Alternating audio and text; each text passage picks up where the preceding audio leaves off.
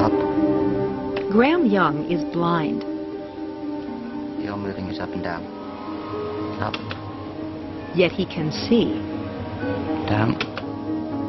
Derek Steen feels pain in an arm that no longer exists. John Sharon sometimes believes he is God. My attitude was I was God, and then I had heaven and hell in my eyes. I was the grand guy who created heaven and hell. David Silvera is convinced his parents are imposters. It can look like my father. It can look identical to him, exactly like him, but it's not him. These people are not crazy. They have all suffered damage in tiny sections of their brains that has profoundly distorted the way they perceive themselves and the world around them. In the past, these bizarre cases would have been dismissed by science. But today, one neuroscientist tracks them down with the dogged persistence of a detective. What excites me is I can go in there and pretend I'm Sherlock Holmes and try and figure out what has gone wrong in this patient's brain, what's changed that accounts for the strange symptoms. And this, of course, is a lot of fun to do because you're learning a lot about the brain, learning a lot about what causes the symptoms in that particular patient. But more importantly, it's telling you about how the normal human brain works and how the activity of neurons in the normal brain gives rise to conscious experience and gives rise to the whole spectrum of abilities that we call human nature. Can the misfortune of brain injury shed light on the workings of the normal brain? Perhaps even help solve some of the eternal riddles of human nature? Understanding the human brain is one of the ultimate challenges in science.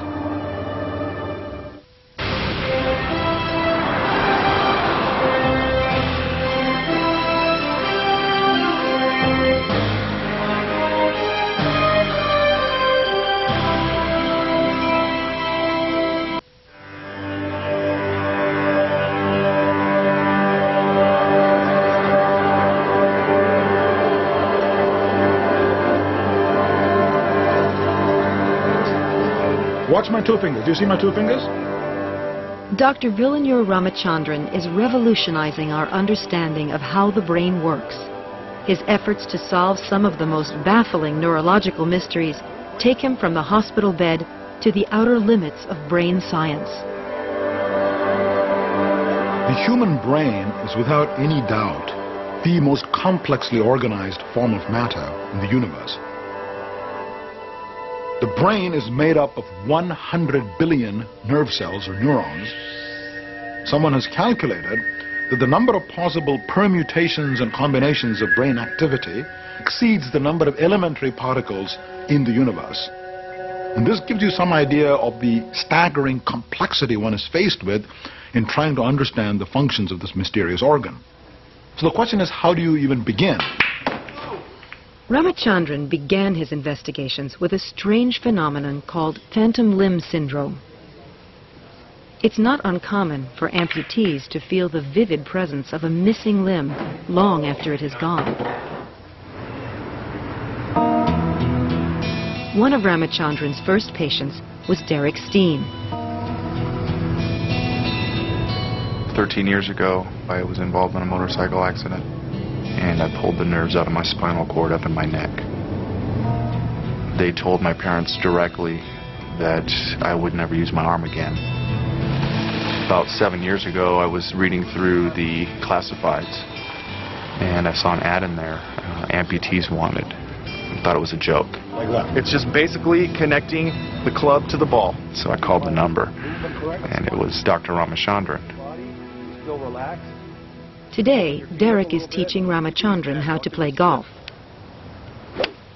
But several years ago, Derek made a crucial contribution to Ramachandran's pioneering work in brain science. Yes, that was amazing. After my surgery, I sat up in the bed and still felt the arm there, still felt everything there. And I'm looking down and I'm seeing nothing. It was pretty bizarre. The more I thought about it, the more it hurt. The more it hurt, the more I thought about it. So it was like it was never ending. I mean, I'd break out in a cold sweat and turn pale just standing here talking to you because the pain would hit so bad. If there is any one thing about our existence that we take for granted, it's the fact that we have a body. Each of us has a body, and you give it a name, it has a bank account, and so on and so forth. But it turns out even your body is something that you construct in your mind, and this is what we call your body image. Now, of course, in my case, it's substantiated by the fact that there really is a body with bone and tissue. But the sense I have, the internal sense I have of the presence of a body and arms and all of that is, of course, constructed in my brain, and it's in my mind. And the most striking evidence for this comes from these patients who have had an amputation and continue to feel the presence of the missing hand. It was the beginning of an important relationship. Important for Derek because not only would he finally understand his phantom pain, he would also get to the bottom of a mysterious sensation he felt while shaving. When I first started shaving after my surgery, I would feel my absent hand start to hurt and tingle whenever I shaved this left side of my face. Meeting Derek was important for Ramachandran because the explanation he came up with would rock the world of neuroscience. How about that? That's just my arm. The first thing Ramachandran did was to invite Derek to his lab for a simple test. Derek, I want to touch different parts of your body, and I just want you to tell me what you feel and where you experience the sensation, okay? Okay. Close your eyes. You could feel that on my forehead? Anything anywhere else? No. Okay. It's on my nose. Okay. My chest. Your chest. Okay. I can feel that on my cheek, and I can feel rubbing on the phantom left hand. On the phantom left hand, in addition to your cheek, I'm going to run the Q-tip across your jaw and see what happens. I can feel a Q-tip on my cheek, and I can feel a stroking sensation across the phantom hand. You actually feel it stroking across your phantom hand, across the palm. So here is a medical mystery of sorts. Why does this happen? Why would a person, when you touch his face, claim that is also touching his missing phantom fingers? That's fine. Palm, thumb and palm. This was just the kind of mystery that Ramachandran was drawn to, although it would take some time to solve. One day, while Derek was making one-armed repairs on his favorite Chevy, Ramachandran turned up with his solution. It was a groundbreaking theory. The reason we think it happens is that in the brain there is a complete map of the surface of the body. The entire left side of my body, the skin surface, is mapped on to the right side of my brain along a vertical strip of cortex, which we call the somatosensory cortex. Similarly, the right side of my body is represented on the left side of my brain.